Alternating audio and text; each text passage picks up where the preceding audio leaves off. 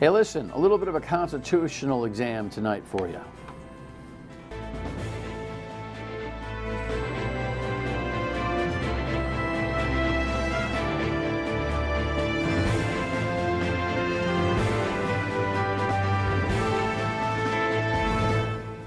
The Dan York State of Mind program is brought to you in part by Lookout Rhode Island and Taco Comfort Solutions. Welcome in. Nice to have you. You're watching this on Friday night, October 5th, most likely. This is a program that it's brand new, this show, but it was recorded last week, middle of last week, with our esteemed guest, Corey Brettschneider, professor at Brown University and constitutional scholar, who's written a new book, which I'll show you in a second. First, I want to read a part of it to you, and it goes like this. You want to serve your country. You aspire to run for office, and not just any office. You want to be president of the United States.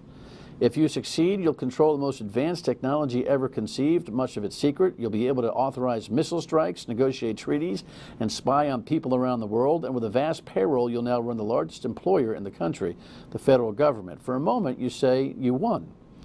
You might hope to use this power to achieve great things, such as ending poverty, providing affordable health care, or eliminating violent crime. You'll have the ability to influence legislation and shape decisions about how to use the enormous federal budget. Lives, jobs, and trillions of dollars hang in the balance, and you have the ability to tip it. As you wave to your inauguration crowd through a blizzard of confetti, nothing seems out of reach. Be careful. I thought that was a great opening. Here's the book. You should get it on Amazon and the Brown Bookstore and Barnes & Noble and anywhere else where you can find great books. I thought that was such a great open to this conversation. Welcome, my friend. Thank nice you. To have Thanks you. So much. Pleasure to be here. And again, we taped the show on Tuesday of last week, a day and a half prior to what was the scheduled hearing for Justice Kavanaugh. Who knows on this Friday what might have happened by then, but the broader conversation I think that you discuss in this book I think is wholly appropriate to anything hypothetical or real, including Rod Rosenstein, who may or may not be employed at this time as people are seeing this show for the first time. And my guess is, based on our broadcast schedules, that you're going to see the show on a number of occasions because there are broader concepts here to talk about. You're a constitutional scholar. You teach this stuff. You wrote this book. Why? Part of it is getting out of the day-to-day grit of the news. It's partly about this current president, and as I say in the acknowledgments, the two of us did a series of shows, both on this program and on the radio, when Donald Trump was running for office. And what that prompted me to do was to think about the ways in which that candidate was proposing to violate the Constitution. When it came, for instance, to his threat to change the libel laws, or his claim that the families of suspected terrorists should be tortured, or the proposed Muslim ban, which of course became a reality later on, that all those added up to a deep thing, which is a lack of understanding of Article 2 and the idea of the presidency that's laid out in the Constitution. The president is charged with taking an oath to preserve, protect, and defend the Constitution of the United States. And that's what this book is about, the broader idea. I have to laugh. I don't know whether it's happened before where I've had a compelling guest on any one of the thousands of shows that I've done where I say, you really need to write a book about this. And they did. I'm not taking exclusive responsibility for the motivation, but you really were, and we have been, in a very tumultuous time. Yeah. And it was a situation where news event after news event, over the many times that you've done the show, we be applying constitutional practice and understanding to it. So obviously this was boiling up in you. For those who are looking at the show right away going, okay, I get it. This guy don't like Trump. So now we're going to write a constitutional analysis to satisfy you don't like Trump. Your answer is? Well, I think we have to be honest that you and I began these conversations by talking about these myriad of proposals in the way that they were antithetical to the Constitution. But it wasn't a partisan discussion. We were talking about the Constitution. And the ambition of the book, especially, and the advice that I got after having those initial discussions, was that the way to do it wasn't to focus on one president, which this certainly doesn't, but to focus on the Constitution as a whole and the presidents in general, in the way that they have supported and defended the Constitution, or in many instances instances, opposed it. So it begins early on by talking about George Washington's second inaugural address, one of the shortest ever given, 135 words. And what did he say? He said, "I just took the oath of office to preserve, protect, and defend the Constitution.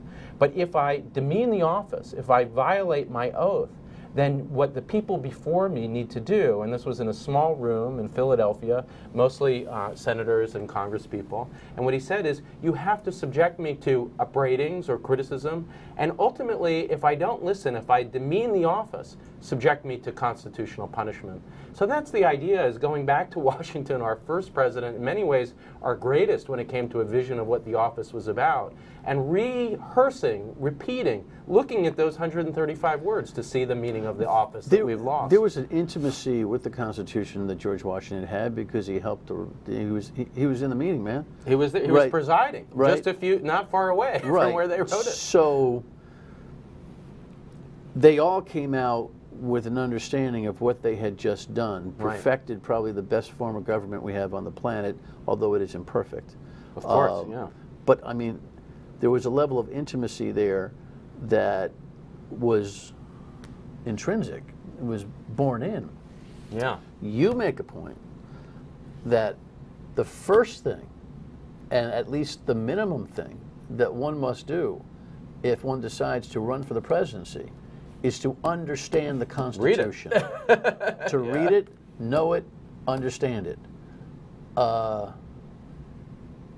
This president has no doubt tripped on it more times, and even those who support him kind of go, "All right, he didn't get that one right. All right, but the wheels are off that way." There's no chance that he's ever read the Constitution. Yeah, I mean, I think he certainly read, as is required of every president, the words that are required by Article 2 that I mentioned to preserve, protect, and defend the Constitution. But I don't think that he took it seriously or listened to it. You could see that from the speech, from the proposals. And, you know, the idea of the presidency is not I was elected and I can do whatever I want and the law is something to get around, the things that this president focuses on. The idea is respect. Respect for the American people and respect for the rule of law. But one of the things you also say, is I was able to read the introduction, you say, hey, listen, to preserve and protect doesn't mean to naturally want to test. Right. That's right. And that is a very, very, very different concept. You don't go into the presidency. Everybody wanted a change agent, a disruptor, somebody who looked at it differently. And you know, the system is broken, and the deep state, and all of that. All of the structure of America, although bloated now with federal governments that are huge and agencies rather that are huge and more money than God funding the whole thing. The essence, though, of everything that people have a problem with are born from constitutional foundation. Yeah. So be careful what you ask for when you want a disruptor, right? Yeah. Well, I think that's right. I mean, you know, we have had disruptors before. I talk in the book, I'm critical of Woodrow Wilson, who really was a constitutional law professor at Princeton. He knew it very well. And he expanded the presidency quite knowingly beyond the Washington idea. And he invented, I think Teddy Roosevelt invented the bully pulpit. He turned it into a constitutional ideal that could be used. But he didn't do it well. I mean, he used the office. He was quoted, for instance, in Birth of a Nation twice, a film about the supposed glory of the Ku Klux Klan. And rather than renounce that and do his constitutional duty to respect the idea of equality under the law regardless of race, the Equal Protection Clause, which he knew so well, was earned after the Civil War. What did he do? He celebrated Birth of a Nation. He showed it in the White House. So we have had presidents like Wilson who abused the office and disrespected the Constitution. And as you say, the idea isn't just to do the minimum, not just to do what courts will force you to do or not do. The idea of the presidency is to use these vast powers, and we need to elect somebody who's going to not just respect the limits, but who's going to defend them in the sense of using the bully pulpit to defend the ideals of free speech, equal protection. Now that failed with Wilson, and I guess I would say that the president's bully pulpit, which has just expanded with Twitter, where he doesn't have to go through a press office, he can speak directly to the American people. Through Twitter, the press tries to play catch-up, and what his use of that to continue to really insult the ideal of equal protection or free speech or numerous ideals in the Bill of Rights and the 14th Amendment, that is Wilson gone mad. It's really an abuse of presidential power and a disrespect for the Washingtonian idea that the presidency is constrained by the Constitution. All right, that's way too much to say for a follow-up here. We'll do it in the next segment because I wonder whether the Constitution has the necessary flexibility to just adapt to technology and platform. We'll be right back. Stay with us.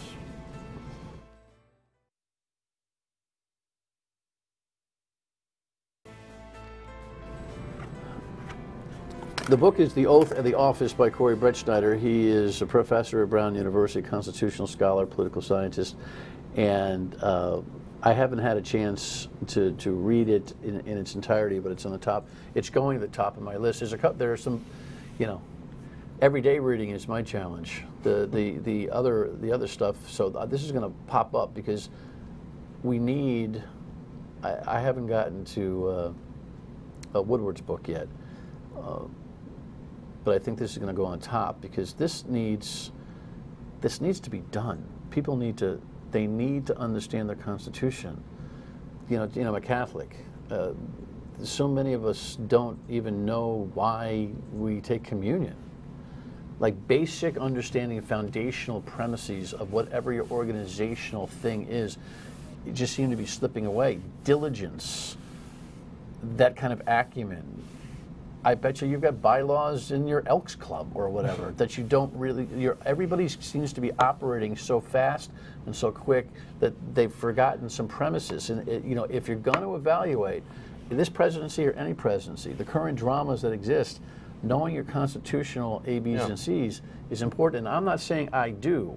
I think I know how to answer some good questions, and this is why I had to ask some good questions. And I think this book will help you with that. But on this notion that Twitter, for instance, is kind of an abuse, are you not giving consideration to the idea that the Constitution needs to be a fluid document that can adapt to technology and whatever exercise of speech technology brings? Because it's only going to get faster and more, right?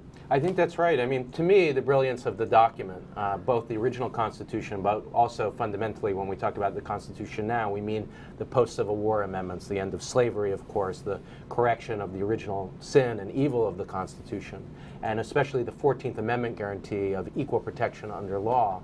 Those ideals are flexible. They're designed that way. These people who wrote the Civil War, post-Civil War amendments, 13th, 14th, and 15th Amendment, who wrote the original Bill of Rights guaranteeing free speech and free exercise of religion, they wrote it in a way to be broad enough so that it would be possible to apply it in situations. So the idea of the oath certainly can accommodate the idea that Twitter is going to exist. And it requires a president to speak in a way in support rather than against the Constitution. The First Amendment, whether it's a so it's not the platform, it's what he's saying. It's what he's saying, the content of it. But the platform does what to exacerbate the problem? I think the technology makes the dangers increase. So take war, for instance. One of the criticisms in the book is that we've moved away from the original distribution of the war powers. The president certainly is the commander-in-chief, but it's Congress that has the obligation and the requirement to initiate or declare war. That's what it meant. Now, the risk of that since we haven't done that in that formal protocol since World War II? There was a formal declaration there. I mean, in the book I say that a resolution is okay. It doesn't matter if that's the form of declaration, but what I do think, or initiation, but what I do think is a problem is a president who thinks that he or she can just initiate a conflict on his or her own, and that one person is making that decision without the permission and go-ahead of Congress. That's something that the framers were very clear of. Now, my point about technology is that nuclear weapons make that threat even more extreme in a way the framers couldn't have imagined. But they worried about war even then, and they created a mechanism for that decision that didn't include one person. It required Congress as well. So I think that the mechanisms, the principles are broad enough that they could apply and do apply today. And we ignore them at our peril. There was also an assumption that a president would respect the document, and so the threat to fire Mueller, for instance, is a stress test on the Constitution. It's got holes in it, and it rests on a president, on all of us, to elect a president who's going to respect the document. Well, it's interesting because I don't know where we're going to end up. Again, we're a week and a half past the meeting with Rosenstein and the Kavanaugh hearing, and I'm not exactly sure where we are in terms of the real news cycle. But this term, constitutional crisis, is coming up more and more. Smart constitutional scholars have said that we're either in one or nearing one. Short answer, in one or nearing one? Oh, we're in one. When you have a president who is disregarding the oath and threatening to use his office to solely protect himself from a criminal investigation, that's sort of the definition of one. So it's so important for us, we the people, to know what our Constitution is, which is why you ought to, and how to interpret it, which is why you ought to take a look at the book and read others. I mean, you know, Corey's book is not the Constitution. It's an interpretation of the Constitution. I'm sure a good one. But it seems to me that it's not just the president. It's members of Congress who have seemed to have stepped away for purposes of operating within the Constitution, namely, in this news cycle, the Supreme Court nominations, that is the tunnel vision mission exclusive, and whatever other bumps in the road of the Constitution may exist, be damned. And the last third of the book is about how to stop a president who disregards the oath, who disrespects the Constitution, in a sense, a president who brings us to a constitutional crisis. And my point there is it's on the people, it's on Congress when it comes to investigation or impeachment. It's on the Congress also to pass a law to protect the investigation of a president and to make clear that an indictment is possible of a president. And it's also on the states. It's on Rhode Island, it's on California to resist unconstitutional action by the federal government in legal ways. And I outline the legal ways of doing that. So many questions. One more segment when we come back.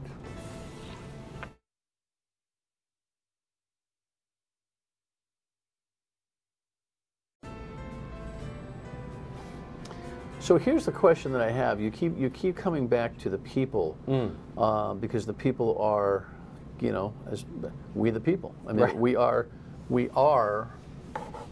part of the living Constitution. Who's going to mete out a constitutional crisis? Project for me what you think, with this president or another, what the nature of the acute crisis will be. Is this an indictment situation, and say Kavanaugh has already been confirmed? He's in there with we discussed in the program last week that his view is highly flavored to executive power, and he's in there probably to argue no indictments, no what else? I think that he holds a view that if they passed a law to protect Mueller, there's a good chance that he would vote that that law was unconstitutional. He thinks that a president should be able to control all of the prosecutions in the federal government, that it's under him. So that would heighten the crisis. So ultimately, I guess my answer is that we need to have a referendum in the next presidential election and in the midterms on the Constitution. That has to be the question. Are we going to have public officials who are protecting the rule of law, protecting the precedent in U.S. v. Nixon that says a president is not above the law, and passing legislation to protect a special prosecutor, for instance, or create an independent prosecutor that couldn't be fired without cause? Those are the things that we need to be talking about in these next elections. And ultimately, that's what will determine whether we survive this test or not. How do you separate and define for clear-minded, open-minded citizens, and I still hope there are more than those than not, the difference between politics and constitutional crisis? Because even the president, you know, has been saying this, you know, the Kavanaugh thing, and again, we're a week and a half behind. New show, but a week and a half behind. You know, this is all politics. Yeah. Well, I never consider politics to be a dirty word. Politics is the fuel that runs the engine called the democracy, seems to me, or the republic, whatever, the government, the Constitution. people get bogged down in politics being a dirty word. Politicians are dirty characters. No, he's blah, blah, blah, blah, blah, blah. I wonder if we're going to be able to morph to a place where constitutional protection becomes a pedestrian theme versus the idea of politics. Do you hear what I'm asking? Yeah. I mean, I think, look, there are some issues that are really the Constitution's silent about. Should we have universal health care? Should we have no Obamacare? Those are not issues that the Constitution really opines on, or economic questions. Nor are those the issues that caused you to write this book. No, those are partisan issues, and we should debate them in politics in the normal course of things. But what this is about is a different kind of limit. It's about the limit of the rule of law. It's about the outline within which partisan politics is allowed to happen. And some of these things are supposed to be so firm in the Bill of Rights, not discriminating based on race, not limiting free speech, not discriminating based on religion.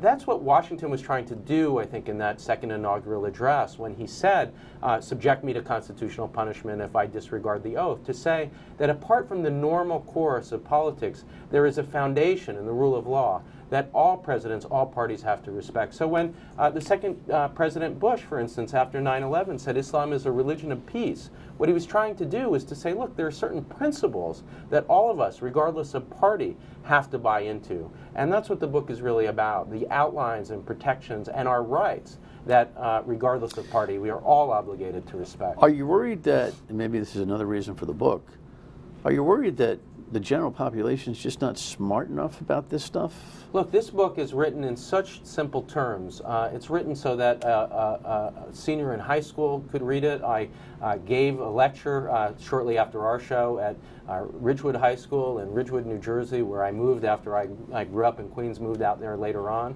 And those students got it instantly. People, if they want to pay attention, they want to learn, they could read this book. It's written in simple language with lots of stories and history. The book aside, the book is a must-read. But, yeah. but the principles are simple. President is not above the law. My 11-year-old understands it. Donald Trump doesn't because he doesn't have the desire or patience, but I think an 11-year-old can. No, I just find it fascinating that you saw this freight train coming during the campaign. Yes. The disposition has been transparent the entire way. Yes. And people were so earnest for change that they disregarded these things. And now we've got some problems. And you know, to me, I go back to those original discussions because I think you and I both saw the freight train. We were both on the same page. And my guess is, although we focus our conversations on the Constitution, in partisan politics, my guess is we'd have disagreements. But our agreement, our underlying agreement that you and I, when we're taking calls or doing this show, what we're trying to do is to lay out the foundation of American democracy and to say, regardless of party, these are the ideas that everyone, Republican, Democrat, Green Party, everyone has to buy into. All right. Again, the book is called The Oath and the Office, and it's available wherever good books are sold. Worth a read. Congratulations. Thank you. Thanks for suggesting. Final word and waiting back. Stay with us.